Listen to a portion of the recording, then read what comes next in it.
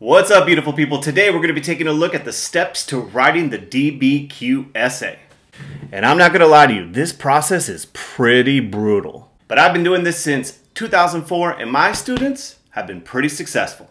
It is my hope that when you are done writing your essay and when your teacher is done reading it, the first thing they're going to say is, "It's amazing, so amazing." Now remember, the journey of 1,000 miles begins with a single step, and the journey of writing a DBQ begins with step 1, which is to read and analyze the prompt. So this is the sample prompt that we are going to be working with, and I encourage you to pause and go ahead and read it. But the important thing is, as you read the prompt, you should annotate the different parts of the question. In the margins, break down the question. What is the prompt asking you to do? Are there multiple parts to the question? And in this question, we need to describe and explain similarities and or differences between the New England and the Chesapeake regions. And we also need to analyze why by 1700 these two regions evolved into two distinct societies. You also want to identify what historical thinking skill is being assessed. In this case, we have a comparison question, and you will only be able to craft a clear thesis statement that answers all parts of the question if you understand the prompt in its entirety. You always want to make note of the time frame the question gives you. You will only get points for providing historical evidence within the time frame of the prompt. In this case, the prompt specifically mentions by 1700, so nothing that happened after 1700 will be relevant to earning you points on the rubric. Usually they will give you a time frame for the question. This prompt does not, but since the first permanent British settlement was established in 1607, it is safe to say your response should be largely focused on the time period 1607 to 1700. Step 2 is quick brainstorming time. Now the documents are hopefully going to help you answer the question, but before you look at the documents, start thinking about how you might go about answering this question without any documents. After a very short brainstorm, say less than 2 minutes, you might have a list like this in the margins. So perhaps you remember the New England region is Massachusetts, Rhode Island. Puritans came there. There was a Massachusetts Bay Company. The Chesapeake was Virginia and Maryland. Jamestown, first British settlement. There was a starving time. If possible, try to organize your thoughts around different parts of the question. Think about what are some things you know about New England colonies? What are some things you know about the Chesapeake region? In this case, do you know any similarities, differences, and finally reasons they evolved into two distinct societies? So, some similarities. Maybe the only thing you can come up with is both regions had guys named John Winthrop and John Smith. And when brainstorming some differences, maybe you actually remember the Chesapeake had cash crops, maybe there was like tobacco, whereas in the New England, it was like religion and stuff, but you're not entirely sure of much else. The more organized you can make your brainstorming notes, the better off you are going to be. Now you will definitely come back to this brainstorm list after analyzing the documents, and inevitably you will make a lot of revisions and have some stuff to add to it, but it's good to kind of do a quick brain dump. What do you know about the topic? Like I said, 1 to 2 minutes max. The reason this is important is by quickly brainstorming, you will more than likely come up with some outside information and historical examples that you can use to get some points. For instance, some of the info from the brainstorming session could be used to help you develop your contextualization that you will eventually start your essay off with. Now we're going to go more into contextualization in another video, but basically things like the British colonies started in 1607 with Jamestown, the New England colonies were founded by Puritans,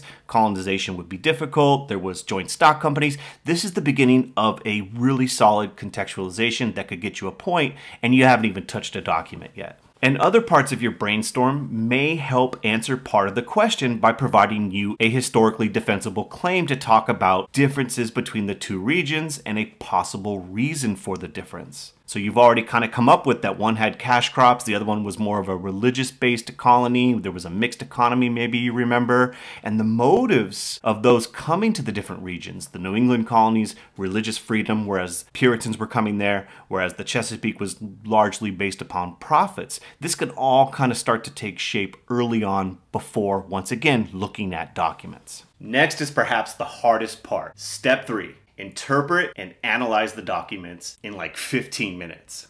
As you are doing this, you're going to want to view each document with these questions in mind. The first question you want to think about is, what is the document about? Could you summarize the big idea in one sentence? Now, your essay is not about summarizing the documents, but understanding the main point of a document is important and will set you up for doing this. How does the document connect to the prompt? How would you use your analysis of the document to answer the prompt and to support your thesis or your argument? This is what you should be doing with the documents. You are not describing what the document is about, but how the document helps defend your thesis. Next question, can you group or categorize the evidence found in the document? Does the document connect or make a similar historically defensible claim as another document? If two documents make the same point about a difference between the Chesapeake and the New England colonies, you're going to want to use them in the same body paragraph. Part of your analysis of the documents is understanding the relationship between different pieces of historical evidence. If you can, group similar documents together. With that in mind, a document may offer contradictory evidence, evidence that could be used to qualify or modify an argument, and if that's the case, you're going to want to group that type of evidence together as well. As you read the document, does it trigger any additional outside information not found in the document? If so, note that in the margins as well. And finally, is this document good for the extended analysis portion of the essay? And we're going to cover that in a lot of detail in our next video. Now, if you were like me, when I first started learning about the DBQ, I thought this was crazy. That's a whole lot of things to keep in mind when looking at a bunch of different documents that you probably have never seen before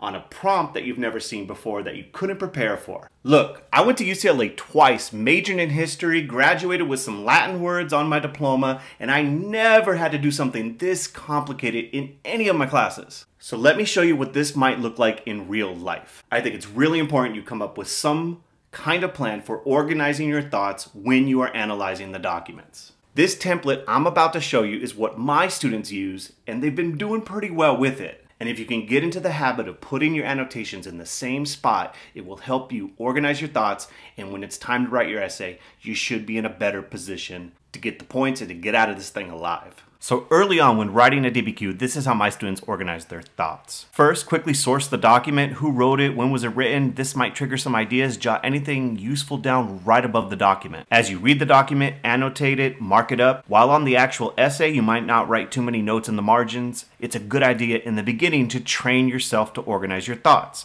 On the left side of the document, I tell my students to jot a few words as to what the document is about. This is the most important part. How can the document help answer the prompt? Think about, does this document help you come up with the historically defensible claim that can become a part of your thesis statement?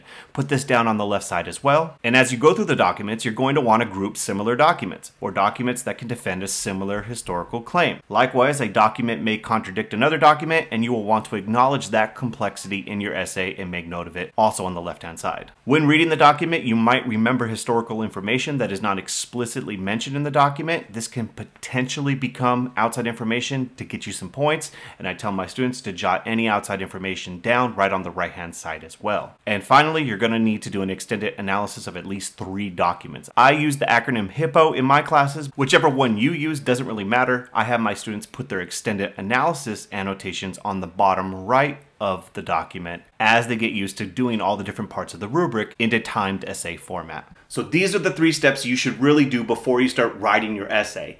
In our next video, which you can find the link in the description, I'm going to walk you through all the different things you're going to need to do with the documents, how you're going to HIP them, outside information, how do you use them to advance a thesis. So that one's going to be really important. And like I said, the link is in the description. By the end of this video series, it is my hope that you will feel more comfortable writing the 8-push DBQ. This is just the first step in the process, knowing how to tackle each phase of the writing. If this video helped you out, go ahead and click like, leave a comment if you have any questions, tell some friends about the channel, and as always, have a beautiful day. Peace.